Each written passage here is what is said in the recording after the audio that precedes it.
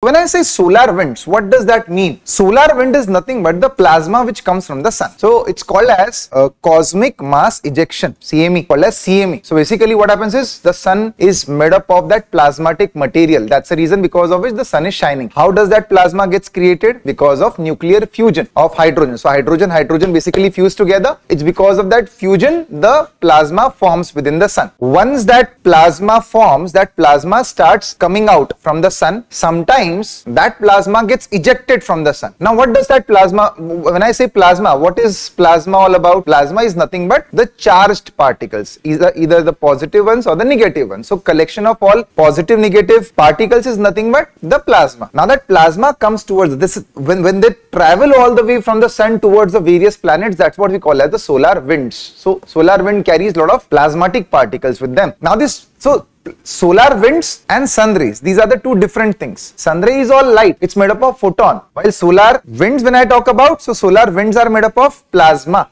So two different things.